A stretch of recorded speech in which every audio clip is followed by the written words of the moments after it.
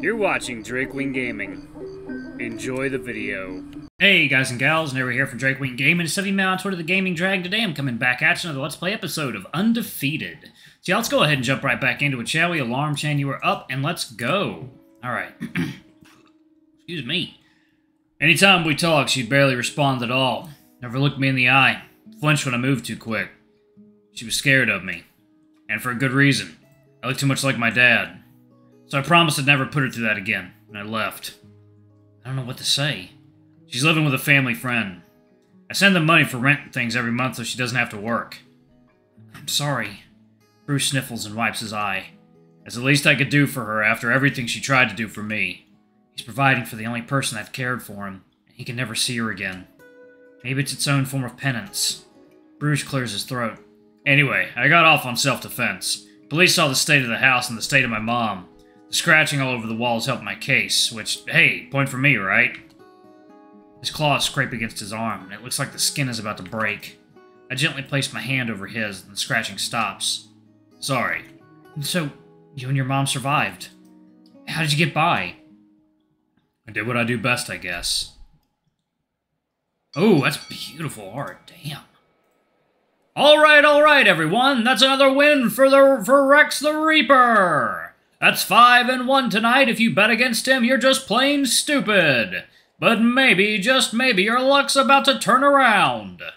What? I thought you said I only have to do 5 tonight. Is there anyone out there that's brave enough to take down the Reaper? Come on, he's all warmed up for you. Just one more. I'll do it. Oh, shit, the commissioner? The audience went quiet, all staring at this newcomer. Alright, now we're talking. You boys get accustomed while I get you a waiver. The sleazebag announcer strolled off to his office, a dimly lit space sequestered in the corner of the underground room. Bruce scowled, staring at the old man. You got a name? Rex. The two men spoke under their breath. You got a real name? Not one that I can just give out.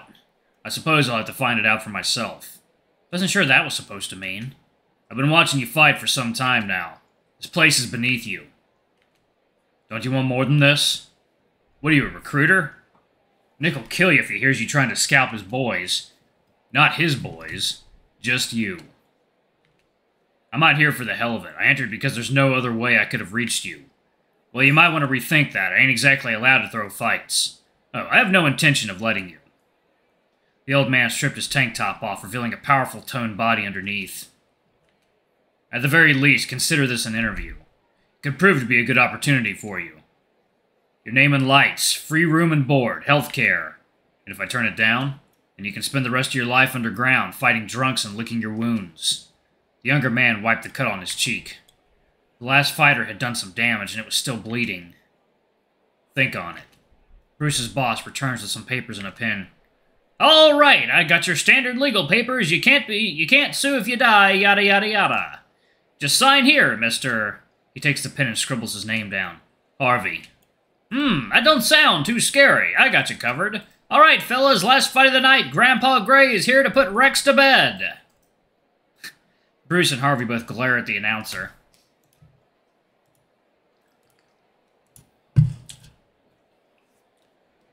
I got 200 on Grandpa. 50 on Bruce! Oh no, 75! The announcer collects the debts while his fighters move to their corners. Bruce feels conflicted. Most fighters down here aren't really in any shape to be fighting. People come here because they have nowhere else to turn. Harvey's right. Bruce is overqualified for a place like this. Finding an illegal fighting ring is hard enough to do, let alone finding one that provides an actual challenge. Bruce is here 4, 5, sometimes 5 nights a week, taping his knuckles up and breaking them over some poor sap's jaw. Between that and working out at the gym, he's barely able to make rent on time. At least he has a home, a community. He should be grateful for that. Confined in this dingy, dirty cement prison, hiding his life away from everyone on the surface, he's among his own kind. Big, dumb, violent brutes. That's all he is. That's all he knows. That's all he'll ever be. And now some stranger comes down and offers him an out? It's too much to bear. You boys ready? The two men glanced at the announcer, then went back to staring at each other. Let's get it on! Let's get ready to rumble! You fought the commissioner? Yep, a few years back. My first introduction to Fang. I thought he was just a stuffy old piece of shit in a suit. Huh. No, Zan, the man knows how to fight. Does he do it well? Zan, he fucked me up. Raucous cheers erupted from the crowd of men surrounding the ring. They couldn't believe what they had seen. Rex, the undefeated champion, fell in only a few minutes. It wasn't just a victory, it was hardly a fight at all. A landslide, a complete demolition of the man untouched by hundreds before him. Bruce tried to get up, broken, bleeding, and barely breathing. Harvey stood to the side, aiming his icy glare at his opponent, both inviting and threatening Bruce to get up for another round. The crowd's roars wouldn't die down, not while Bruce failed to return to standing. Cries of cheating, rigging the match, stealing their money, drugging the champion. Not that Bruce could hear any of it. His head was pounding, vision blurred, nose bleeding. No, broken by the looks of it. His ribs too, probably. He's choking on his own blood. Nobody bothered to help him after he dropped. Bruce fights through the pain, the daze, the confusion, the misery, and hacks up a load of blood, making sure to breathe through his mouth. His attempt to prop himself up on all fours fails quickly, the beast collapsing in his own puddle of blood. The crowd goes wild. Harvey says nothing, simply staring into the crowd as the announcer raises his taped-up fist in the air, basking in his victory. Bruce stopped scratching at his arm. It was a wake-up call. I was a big fish in a little pond, knocking heads for scraps and pennies, all while there was a whole other world I couldn't even consider. I mean, Fang's been around for a while. Of course, but come on.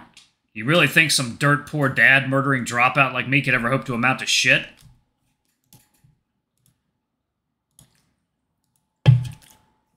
I just sort of gave up. I was taking scraps because that's all I deserved. But Harvey? I don't know. He saw something in me. And it was the first time I felt like I'd seen in a long time. I'd been seen in a long time. All those freaks in the crowd, they didn't see me. They saw Rex. They saw a big, stupid, mean monster. Harvey saw I had skill, potential, so he helped me out. Gave me a place to stay, free room, free food. All I had to do was show up and fight people. And I was already good at that, so becoming champ just sort of happened naturally. Shit, no, not. That makes me sound like an asshole. I always feel like I never earned it, like I never worked hard enough for it. Was just in the right place at the right time. He looks ashamed. But yeah, that's my story. Harvey pulled me out of a shit life and gave me this new one. A better life. Not even sure if I can call it that anymore, though. It's the same shit, different coat of paint. I'm still trapped underground. I'm still fighting men that don't stand a chance. No offense. None taken.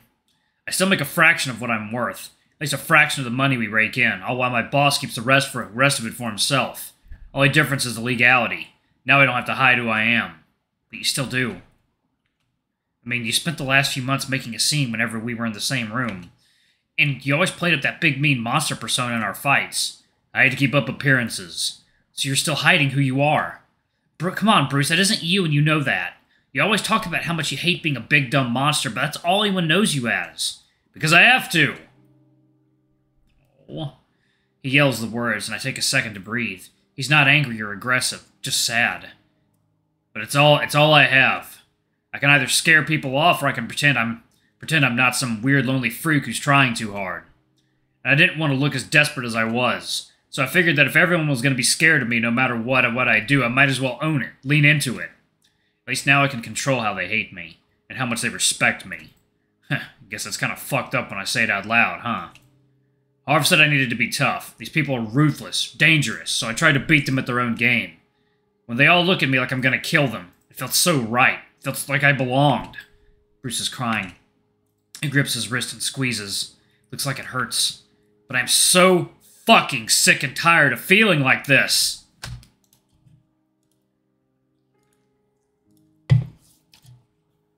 I don't know how to stop. I'm sorry. I had no idea we were hiding so much. It's better this way. None of these people need to know who I am. Some stupid, broken, gay freak. I mean, shit, I can't even do that part right. What part? He shudders. I have to stop him from clawing up his arm. The gay part. I'm Ace, Zan. Oh. Every guy I've tried being with wants something from me. I can never make it happen. They tell me it's all fine, that I'll get used to it. Then when I can't, they get pissed and leave, and then I'm alone again. Ace. Gray? I think Ace? I think he means gray ace. Okay. Which means mostly asexual, I think? Yeah, it's periods of asex. As someone who is asexual, but they can have sex if they want. Rinse and repeat. Bruce sighs and puts his face in his hands. Sorry, that was too much. No, it's fine. I'm just tired. I'm tired of feeling like a failure. I let my mom down. I'm letting you down. I'm letting Harvey down. I let Red down. God, did I ever fuck up with Red. I fucked it up bad, Zan. Had so many chances to do it right. He's been the one light at the end of this fucking tunnel, and now... Bruce hunkers over, sobbing. I might not get the chance to tell him I love him. My heart stops beating. He's always tried so hard to know me. He doesn't care that I'm gay. He didn't care that I'm ace. He never thought that kind of guy existed. And he's here. He's been here this whole fucking time right in front of me. I was too busy pretending to be an asshole to protect my stupid fucking ego. He stops speaking. There's nothing left to say. I sit next to Bruce as he cries. After a few seconds, I pull him against my shoulder. Are we going for the love triangle, y'all? Oh, boy. You and me both. My heart sinks when I say it out loud. Bruce's crying slows to a halt. You? Yeah. I love him too. Bruce is shaking. He clears his throat and wipes his eyes. I gotcha. You guys are pretty close for a while, so I guess it makes sense. I'll back off him when he pulls through. No, that's not what I meant.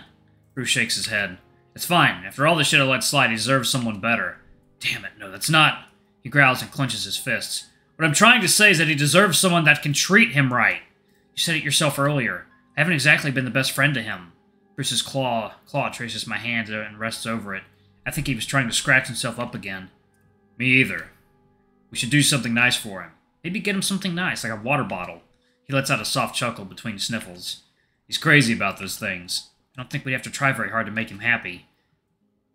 All the more reason to really do something nice. Make up for lost time. Make up for everything. I don't think there's anything we can do to make this better.